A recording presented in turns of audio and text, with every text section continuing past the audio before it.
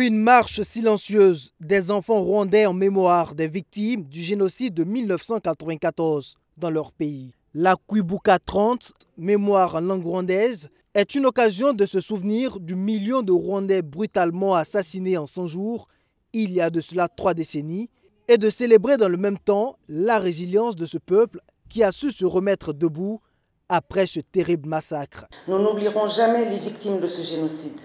Nous n'oublierons jamais non plus la vaillance et la résilience de celles et ceux qui en ont échappé, dont le courage et la volonté de pardonner restent un éclair de lumière et d'espoir au plus sombre de ce chapitre de l'histoire de l'humanité. Ce 30e anniversaire commémoré à Ouagadougou est une initiative de l'ambassade de la République du Rwanda, accréditée au Burkina Faso avec résidence au Nigeria, en collaboration avec la communauté rwandaise vivant dans la capitale burkinabé.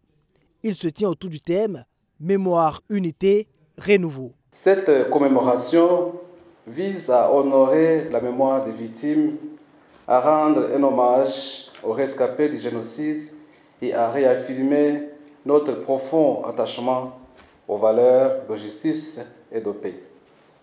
C'est aussi une occasion de rappeler le devoir qu'ont toutes les nations et la communauté internationale de combattre le négationnisme et le révisionnisme du génocide. De nombreuses personnalités burkinabées et rwandaises ont pris part à cette commémoration hautement symbolique.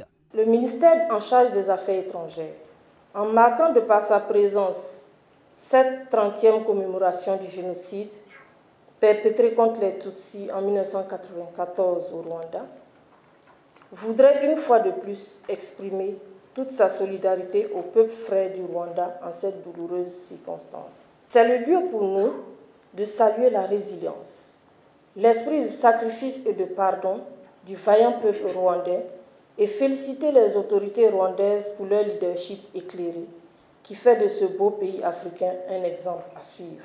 Le Rwanda est attaché au principe plus jamais et exhorte la communauté internationale à se joindre à la dynamique. La Kwibuka 30 appelle à une vigilance renouvelée pour préserver l'intégrité historique et prévenir de futures tragédies.